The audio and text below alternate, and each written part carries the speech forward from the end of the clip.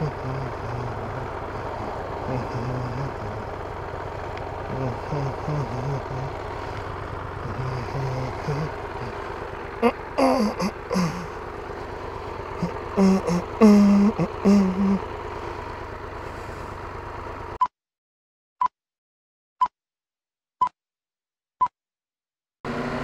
we go.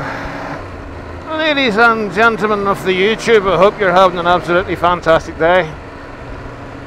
What an absolutely lovely afternoon for some twisty action.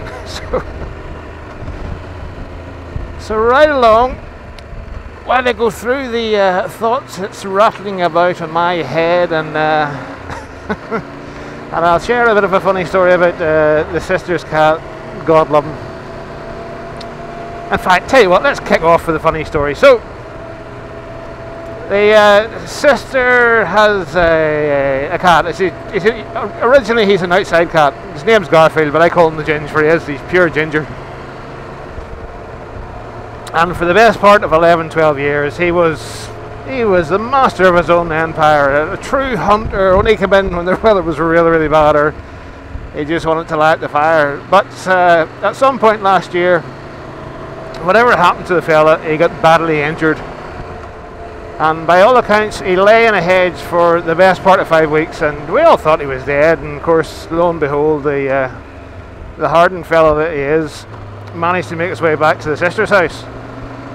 So that's a hell of a cat. That's a hell of a fighter, by the way. So anywho, you know, that's it. That was his end of his outdoor days, because he was traumatized and whatnot. But well, you know, it's a happy ending. So that was it. He became the indoor cat. Anywho, long story short, when the sister goes to work, she throws the cat down to myself to look after him. She does the old 12-hour shifts and whatnot. So, and of course, me being fucking me, a buggered old bloke looking after a buggered old cat, I have this fella spoiled fucking rotten. I mean, I am his butler, and it's of my own accord. It's my own fucking doing for having him spoiled. I'm saying that, folks, I was as bad with the herd as what I am with the cat, for I spoiled them rotten and all, and they all knew it was a soft touch. But anyway, so a couple of days ago, the sister comes to lift him after her 4-day rotation. And I comes walking through the door, and the cat, at my heel, as he always does, for as soon as I move, he moves, for it's like I am the feeding machine.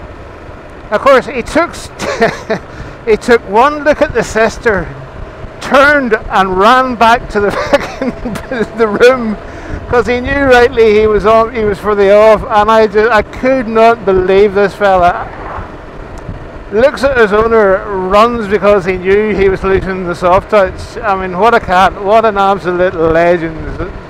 So that's, if I remember, I'll try and if I can figure it out how to put a box in the freaking video thing, I'll do that. If not, it's he's a ginger cat, full story. Right, so getting back to what was actually on my mind. So I had to share that, folks, for honest to God. Imagine your owner stood there and your lifelong pet walking through the door looking at you and legging it because he knew he was going to lose the butler. Oh, but like I was saying, where was I anyway? Getting back to what was really going through the noodle. Oh great, they've been spreading caca. Oh well. Slow and steady it is. So, getting ready for the off. I think I'm going to leave it until 6th of September to head into Portugal, just to miss the kids in the back and try and catch the back end of the tour season. Anyway, what was on my mind was, do I navigate with the phone, or do I spend stupid money? And I know I could get a lesser one, but if I'm going to buy a brand new Garmin, I'm going to buy the X2, because, you know, there'll be good resale value if I ever freaking come to give her up. And by all accounts, this thing's quite good. So I was zooming an arm whether to use the phone as a navigation system, which it's more than capable of doing, and it's always sat there in front of me.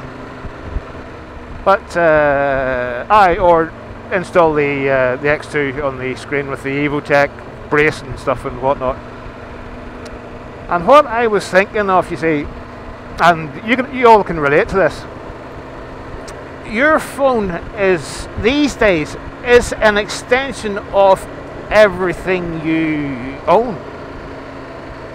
For a lot of, I mean, I don't personally, but a lot of folk have these things linked to their bank, who's been flipped bank accounts, you know, and pay with their phones and all that sort of jazz. I don't, for I'm a tech moron, really, really am.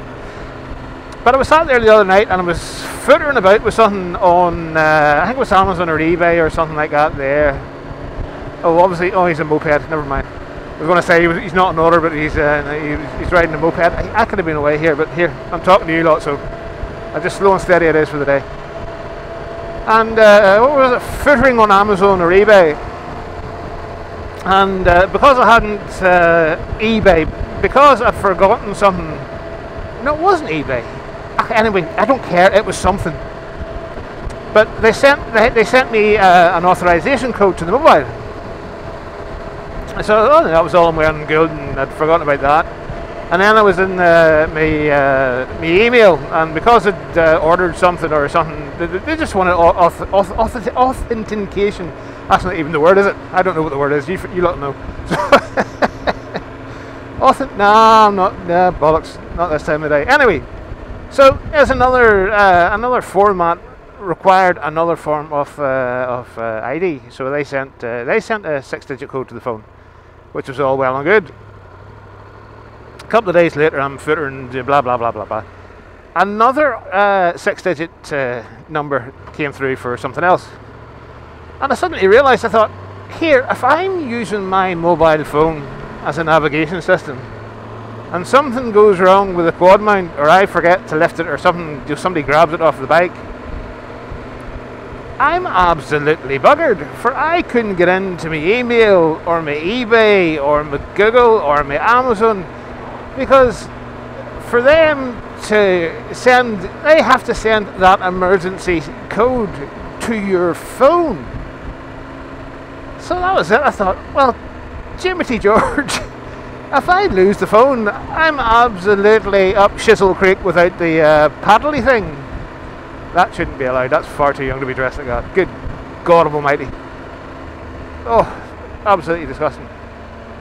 Anyway, I'm getting old. I really am. Oh, steady lad, steady. So I'd be absolutely up Shizzle Creek without the shizzly babble. So that's, you know, that's the mind made up. In fact, there you go. Straight off the press, ladies and gentlemen, I've just made up the mind. We're going to go for the Zumo X2. For eventually, you can link that. Not that I'll never be doing group rides for. Let's face it, social anxiety on a group ride is never going to happen. So yeah, so that was what was bounding about in my head for a couple of days, was weighing up the pros and cons of sticking with the phone for navigation. Not that there's anything wrong with that. Even if saying that, even if you had an old phone, folks, that would do the job. But I don't. I traded in all the old phones when I upgraded to this one.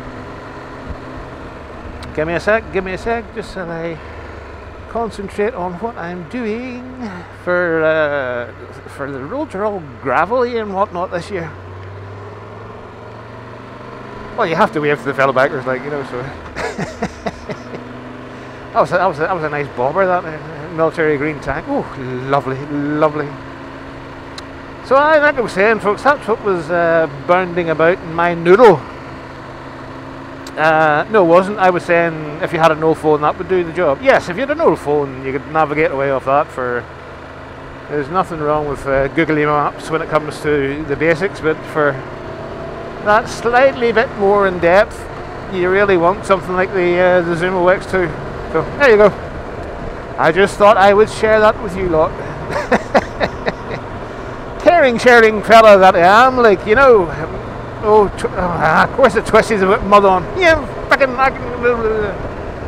Less whinging. Too nice a day to be whinging. So there you go. That was my thoughts for this week. Funny story about the sister's cat, and sharing the thoughts on the navigation system. So I think I shall leave it there for this week. And yeah, as always, folks, get out, enjoy yourself, be safe, have fun, and all the rest of the shenanigans that go with it. But as always, there is no point listening to me, for I'm just that buggered old bloke on the bike. Hang on. Right, I shall try that again, because I'm sure that wind noise was frickin' lovely. So like I was saying, there's no point asking me, for I am just that buggered old bloke on the bike. And until next time, folks, toodaloo. Oh, here, I'll leave you some country roads and some tunes as always there. So, till next time, diddly pips.